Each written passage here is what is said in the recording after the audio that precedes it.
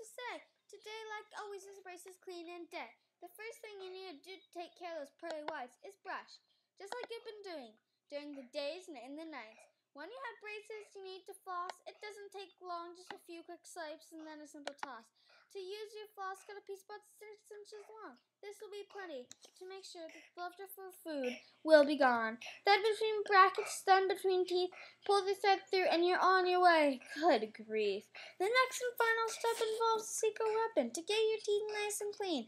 A baby go-between brush is what I mean. Insert the brush between brackets and on each tooth, gently rubbing plaque and surface will remain, removing plaque, and that's the truth. Follow these steps twice a day, and your teeth will get cleaner and straighter. So let's say, hooray! Thank you, Shen Garnett. My teeth are already getting straighter.